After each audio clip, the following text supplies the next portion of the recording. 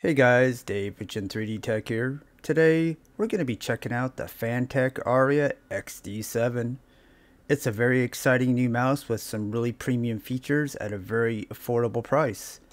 So without further ado, let's get into it.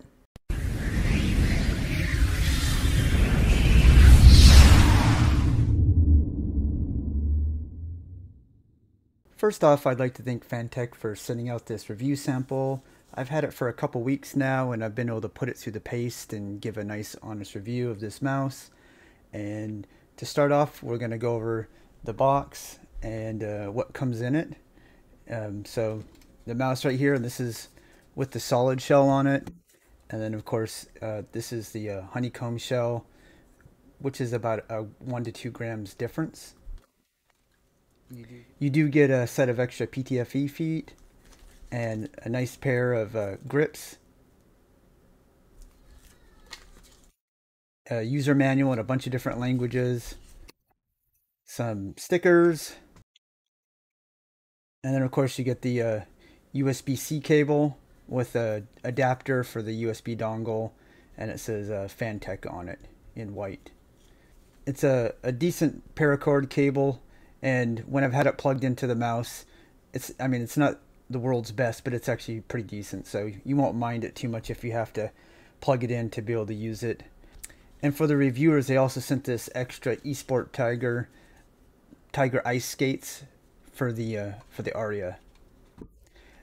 This should be available on AliExpress, I believe, and perhaps some of the other resellers may carry this in the future, since this was a pretty popular selling mouse.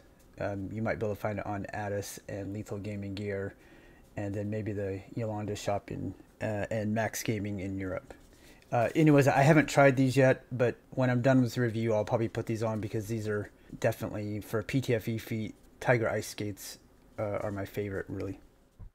And we'll quickly go over the stats that are listed on the box. It's, of course, the brand new PixArt 3395 sensor, which is the latest and greatest wireless sensor. It's very energy efficient, top of the line for sure. And then it has KL 8.0 switches and a TTC gold encoder on the scroll wheel. And then it does have software, which I will go over later on in the video.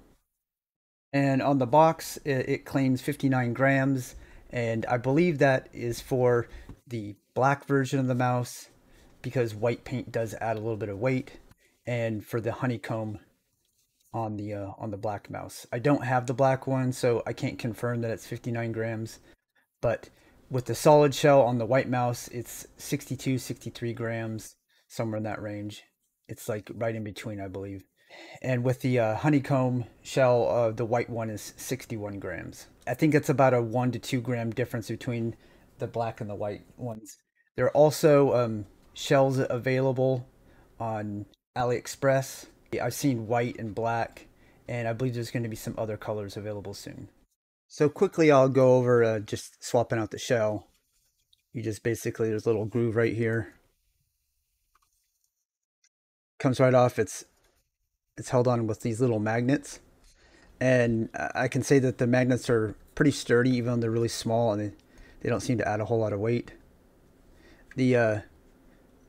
This also comes off the front, and like I said, on AliExpress you can buy different color top buttons for it. But that's it. I mean, it just snaps on, much like a Ponage mouse. So it's very similar, but this is even easier. And there's no rattle. It's super solid. Build quality on this mouse is actually really solid. You couldn't be easier to swap those shells. Oh, and I almost forgot. There's a spot to store your dongle right here for people who like to be able to transport their mouse and have a place to put it, or they just want to put their mouse up and they don't want to lose their dongle. So shape-wise, this thing is going to get compared mostly to the Razer Orochi V2, which it does have some similarities, of course. But the other mouse that it's also very similar to is the Logitech G305 or G304. Basically, if those two mice had a baby, you would have the Fantech Aria. Even though it does look similar, so here's the Orochi. I don't have a 305 or 304, but I do have the Orochi V2. You can see the shapes are similar. As you can see, the Aria is quite a bit longer. It's also thicker and fuller than the Orochi. It fills out your hand much better. I always felt that this is a little too small for me personally. While I do like the mouse, it's just a little too small. Also, the Orochi has removable batteries, and of course, this has a internal battery like most modern mice. The other mouse I have that it's also very similar to is the Deluxe M820 DC, which is kind of in between these two mice shape-wise. And I also like this a little bit more than the Orochi because, again, the Orochi is just a little bit too small for my hands. This is more of a budget mouse, though, and I will have a review on it soon because I've had a lot of questions on this mouse. I do like it, especially for the money, but you'll see that the Aria is far superior to any of these mice, especially for the price. There's a nice size comparison from the top view, and then here's a comparison from the bottom. As you can see, the Orochi, the sensor is towards the front, and on the Deluxe mouse, it's actually a little bit towards the rear, and then on the Aria, it's pretty much dead center. Here's a close-up of the bottom. As you can see, it's got some nice PTFE feet. I think they're actually like Tiger Arc feet, to be specific, but I'm not 100% sure. The other nice thing is that this does support Bluetooth. It's got the switch right here for Bluetooth to the left, and then to the right, 2.4 gigahertz. The DPI button is down here, which I kind of would have liked to see it on the side or the top, just for a little bit more easy access, but it's not a deal breaker that it's on the bottom. You don't accidentally hit it, and you could always remap one of the buttons if you have to have a button on where you change it on the fly. And then of course the Bluetooth buttons right there. And then right up here we have an LED indicator light, which is for the DPI. And as you can see, as you change the DPI, the color changes depending on what the setting you have it set to. And as you can see, the scroll wheel has some rubber texture to it. It does get things caught in there, as you can see, but it's not that hard to clean. Now this is an ambidextrous mouse, but it only does have the side buttons on the left, which is a trend on a lot of the new mice in order to cut down on weight. Another interesting thing is it has this little plate here with the name, and apparently you can get these 3D printed, and I think they have the plans for these. If I find the plans, I'll post it in the description. But a lot of people ask me if this feels uncomfortable or if it catches your finger, and I'm happy to report you don't really feel it at all. And I actually kind of like the way that it looks. It gives a little bit more of a premium look to it. Another thing is you'll see there's quite a big gap right here along the buttons, and you would think that that would give it a lot of play, but you can see there's just a little bit of play on the buttons. There's really just a little bit of pre-travel and just a tad on the post-travel. It's really minimal. I thought it would actually be a lot worse from the look of the gap, but the clicks are very nice and satisfying. I think you'll enjoy them quite a bit. It's actually the best implementation of Kale 8.0s that I've personally experienced, and I was a little skeptical on them because I'm getting a little tired of Kale 8.0s and I like to see other ones. And of course, we got a USB-C port right here. Again, it's pretty standard now. The side buttons are really nice and they're really easy to hit while in game. I didn't have any problems whatsoever. They're also very clicky compared to most side buttons. I'm not sure what the switches are, but they're really nice switches. I think they might be Hano switches, but I'm not exactly sure. They weren't on the box. But they're some of the best side button switches I've experienced on just about any of my mice. There's a little bit more pre-travel than there is post-travel, but it's not terrible. And again, it's got some nice large PTFE feet, and I very much found that the stock feet were really nice and I didn't have any problems. There's not a big reason to change them out. There's some of the nicer PTFE feet that I've had on a mouse recently, but I'm definitely going to try out those Tiger Eye skates to see if they're any better. And maybe at some point somebody will make some glass feet for this mouse also. And I would definitely try that if somebody does do that. And here's a sound test.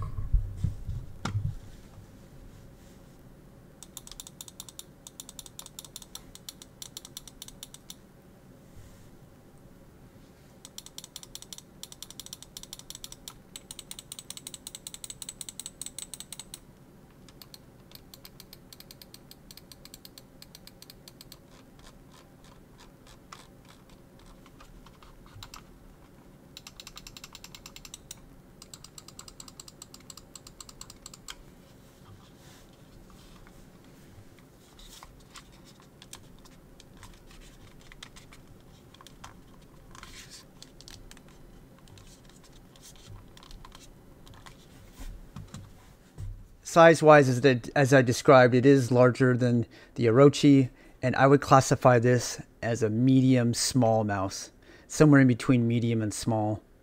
But it does really fill out your hand quite a bit.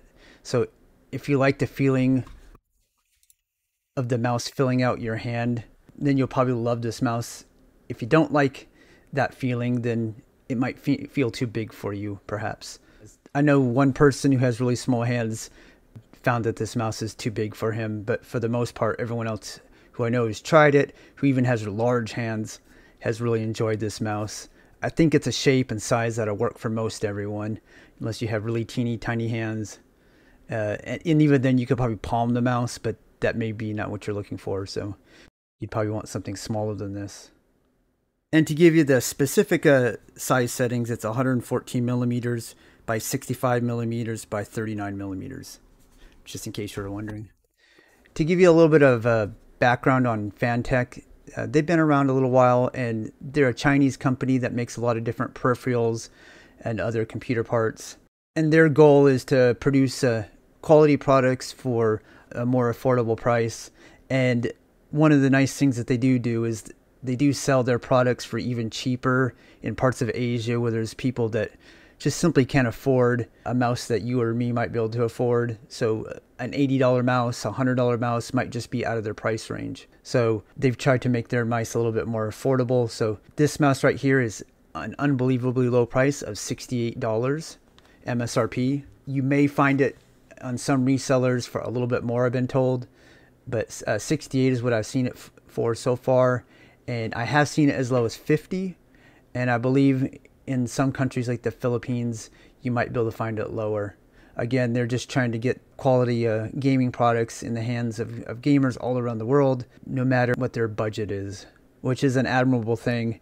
I do know that some other companies may feel threatened by a company like Fantech because they're undercutting them. But let's be honest, some companies like Logitech and Razer, while they do put a lot of money into research and development and also tend to use high quality parts at $150 plus, that's just out of the affordable range of even most American gamers, even though they do sell quite a bit still. It's just, I believe that's just a lot of money, and a lot of people in foreign countries aren't going to be able to afford that for sure. So, but of course, there are other companies like Pulsar, for example, that's selling quality mice in the $80, $90 range, and Ninjitsu, and there's a bunch of others. And Fantech has always tried to sell their flagship mice like the XD5 and XD3 V2 in the $60 range. And they tried really hard to keep this as close as possible to that. And they only had to raise it just a little bit to $68, which honestly, I was expecting this mouse to be in the $80 range. So I was quite surprised when it was only $68. And when I actually started telling people, they thought I was pulling their leg. They didn't believe me that a brand new mouse with a 3395 sensor could be that inexpensive. Again, some other companies might feel threatened and think that they're undercutting them, but I think that there's a market, room enough for everyone to compete. There's plenty of reason to pay $80, $90, $100 for a different mouse than this one and still be happy with that purchase and not feel like you're being ripped off. Now, I do think anything over 120 is starting to get in the ridiculous range, and I'm not a big fan of those mice in that range personally. 120, I think, kind of is the limit, unless there's just really something special about that mouse. But I do have a couple mice that are more expensive than that, and I've got a couple that are coming, and I will review them. But again, personally, I think 120 or below is where you should be spending your money on a mouse. Now, I've heard rumors about this mouse for the last few months, and I had a feeling that this was going to be a pretty good mouse. It really wasn't on a lot of people's radar, but everything that they've told me in the past has pretty much been true. And when they said they had a killer mouse for a killer price coming out, they didn't tell me exactly any of the details like on the specs, but I could kind of like surmise that it was going to be possibly a 3395 sensor, and it would be a new shape from what they've sold in the past, which for them, this is a new shape. And like I said, while it is similar to other shapes, it really is its own shape. And I really do enjoy this shape quite a bit. Now, as far as grip styles, you can easily fingertip this mouse. At least I can. I have, just for reference, I have 19 by 10 centimeter hands, and I don't have any problem whatsoever. And the other amazing thing about this mouse is it is one of the most weight balanced mice I've ever felt. When you just feel it, even though this is 63 grams, it feels much lighter than that just because of the weight balance. You just have to get it in your hands and you'll see what I mean. You can also do, I think the relaxed claw is my favorite. The back of the mouse just hits you in the palm and then locks in, and then it really helps with the aiming for me. I really enjoy how it fills out my hand. And honestly, I felt like this mouse is made exactly for someone with hands my size. And if you have similar size hands as me, I think you're really going to enjoy how it fits your hand, and you'll be able to pretty much use any type of grip style that you enjoy using with this mouse. Again, I can palm it, I can claw, and then I can fingertip.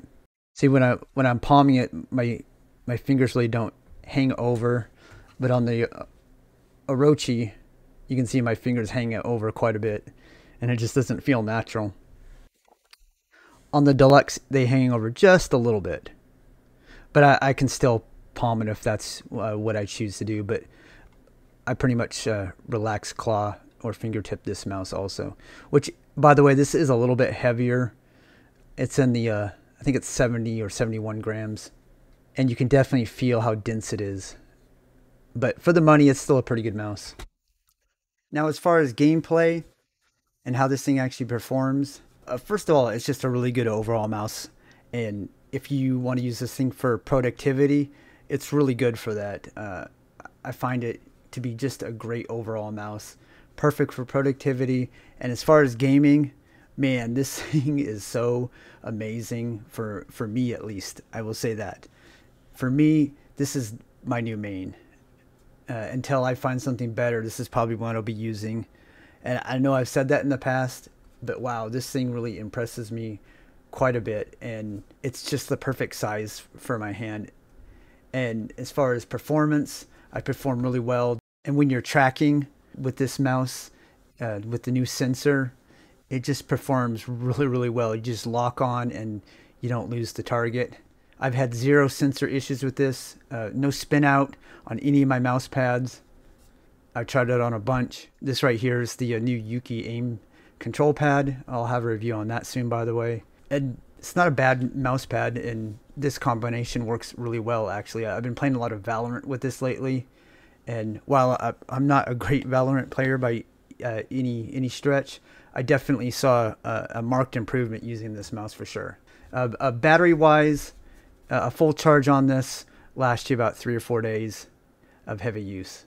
One of the things I love most about this is just the buttons are very spammable, very clicky. The scroll wheel feels really nice and tactile. Side buttons are the best of just about any mouse I've ever tried. Shape is perfect. And like I said, it's just a banger in games. Now, I guess let's check out the software. It does have some decent software that comes with it. I believe this software is very similar to other companies like Ponage. It's basic, but it does the job. And anyways, let's check out the software. All right, here's the software for the Fantech Aria. Again, it's Pretty basic, but it's got a nice clean interface. As you can see, you can adjust the different buttons with the drop down menu. You can select different things. You got 4 different profiles. Right here you got the debounce time, goes all the way down to 0, and when you change the tab it pretty much saves it. There's battery indicator right here. You can export or import profiles. Right here you got the different DPI settings. You can just change the slider. DPI effect you can change. Right now it's set to breathing, or you can change it to steady or off, and the speed, and basically it just affects how this looks right here, the DPI button. LOD, you can set it to 1 millimeter or 2 millimeters. And the ripple control and angle snapping, I recommend you not use those. Over here, the polling rate comes set as default 1000 hertz. Good job, because sometimes they show up at 500, so they can brag about the battery life. But gaming wise, you're definitely going to want to use 1000 hertz, which will definitely use more power, but that you should be using anyways. Just plug it in at night and you don't have to worry about the battery. Then macros if you're interested, but that's really about it. You just make your changes and save, and that's it. So anyways, I'm extremely surprised by this mouse. I wasn't expecting it to be a shape that I enjoyed so much. Man, and just the inner tech that's in this mouse for $68 is incredible, I think. It's just such a good deal for a gamer. It's really a mouse that should be in everyone's collection. Not only is the price of this mouse amazing, they actually made it to the market first. This is the first $33.95 sensor that made it out to the market. The X2 and X2 Mini from Pulsar will be out any day now, if it isn't already out by the time you see this review. And there was samples, of course, that showed up before this, but to some reviewers, but those were pre-production samples. And I actually have a retail sample of either one or both. I'm not sure yet, but I think it'll be here in the next day or two. So I'll definitely be excited to check out those 2 mice, because Pulsar is definitely one of my favorite companies. And for the price, those are amazing mice. But specs wise, they're very similar to this mouse right here at $68. And I think because of that, this mouse actually sold out when they opened it up for pre-orders within like 2 minutes, which completely shocked them. They weren't expecting to sell at all, let alone in 2 minutes. I had actually just gotten the mouse earlier that morning at the time of the pre-sale, and I only got to use it briefly, but I was already super impressed by it. And I know Fresh from Press Reviews have been using it for about a week. Somehow mine got held up in customs for a week, otherwise I would have already had it. But he is also very impressed with it, and whenever you see him on his stream, this is the mouse that he's using, and it's also the mouse I've noticed he performs best with. And he has large hands, so like I said, even if you have large hands, this mouse is probably a good mouse for you. While there was only one review, I didn't have time to just try and pump out a quick review. I wanted to give it a good week of testing or so before I did this review. But I did post on Reddit, and I believe that post got like 55,000 views, and I answered probably like 75 questions leading up and after the pre-sale, and answered as many questions as I could. And man, they just sold out, and then people were begging for more. They started selling them on their website, and I think you might still be able to get it directly from there, but I also know it's available on AliExpress now, and I believe there's some free shells that come with that also. So I think if you got the white one, you get the black shells, and if you have the black one, you get the white shells. Now, I'll go ahead and put order links in the description for every place that I have seen this for sale. So depending on when you see this review, it may or may not be in stock. Initially, it was in stock on Amazon and sold out there, and I believe they'll keep stocking it there on Amazon, because they typically sell their products on Amazon and AliExpress are the main places you can get it, and it may be available a couple other places. And like I said, I'll just keep putting them in the description if you see this review later and you're still wanting to purchase this mouse. But I just wanted to reiterate that Fantech, they are a very passionate company, and I thought they'd be very excited about selling out, but they were actually upset because they knew that there was a bunch of people, a bunch of gamers that wanted this mouse, and they weren't able to get it because it sold out. And that disappointed them, that they underestimated the demand for this mouse and didn't produce enough. But they're working really hard to try and make a bunch more to get them in the hands of gamers who actually want this. So if you do want this and it's not available, be patient. They are making more, and I think it's worth the wait. Now, like I said, there's a bunch of other awesome $33.95 sensor-based mice that are coming out. I'm very excited to check them all out. Lamzu has a mouse that's coming my way any day. I'm going to be checking that out. Vancer has 2 mice with the $33.95 that will be out in a couple weeks, hopefully, and I'll be checking those out also. Of course, we got in-game gear. If that one ever shows up, I've had that one on pre-order forever, but eventually it might show up. And of course, Ninjutsu just announced a new smaller mouse, which I'm very excited. We don't know anything other than we've seen a little bit of the shape. I assume it has a $33.95, but it could be a $33.70. I don't know. We'll find out. Hoping it's a $33.95. But yeah, from here on to the end of the year, a lot of exciting mice coming out, and I'm looking forward to checking them out and giving reviews so you guys can make a good purchasing decision. But at the moment, this mouse right here, the Fantech Aria XD7, has my highest approval rating of any mouse right now. So I highly, highly recommend it, unless you already know this egg type shape and you don't like it. If you're familiar with the Orochi or the G305, G304 shape and you like that, you'll probably love this mouse. If you are familiar with that shape and you hate it, then maybe you won't like it. But like I said, this is not a copy. And you know, there is some detractors that, oh no, this is just an Orochi V3. That is not true. This does have high-end specs, and the Orochi, this is a low-end mouse. It's a good low-end mouse, and it's one of the best low-end mice on the market, for sure. But Razer usually keeps their models in the price segment that it started out in. So the V3, if it ever comes out, it's going to be a low-end mouse. It's probably not going to have a $33.95, or if it does, we'll already have new sensors, and the $33.95 will be old. So again, yeah, this mouse is inspired by other shapes, but it is a unique shape that's different. Especially when you put it in your hand, you'll feel the difference. It slides really well on all my mouse pads. Like I said, the feet are really nice, and it's just so balanced. I think your aim will improve with this mouse if you do purchase it. Anyways, I could go on and on about how much I love this mouse.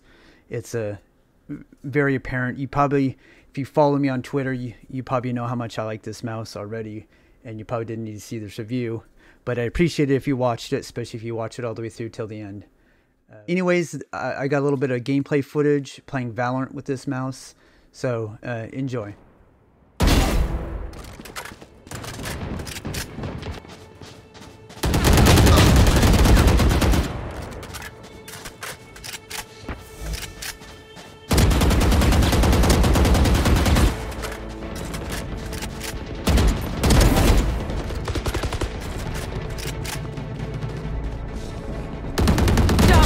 Defeated.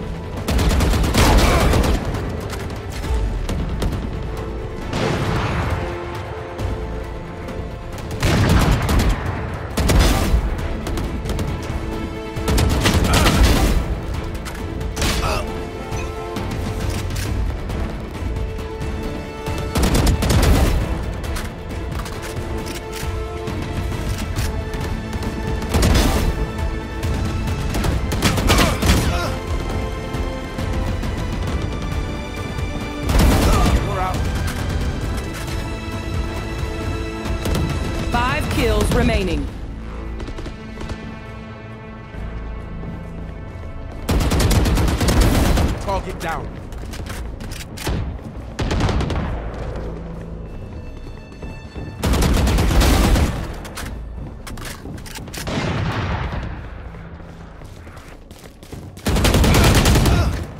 One kill remaining. See ya. Anyways, guys, I hope you enjoyed this review and found it informative. If you did, please leave a like. It always helps out. And if you haven't subscribed, go ahead and hit that subscribe button. If not, no big deal. Doesn't matter to me. And I got lots more reviews coming out. All kinds of new mice, like I said. I've got a bunch of mouse pads I still got to get out, with more on the way. Yeah, it's a real exciting time, and I got tons of reviews, and I even got some other things, like I got a ceramic pad, and I've got some sapphire dots to review. So yeah, lots of cool stuff. And just keep checking back, and I'll have new reviews here real soon. Anyways, that's it, and I'll hopefully see you on the next one. Later.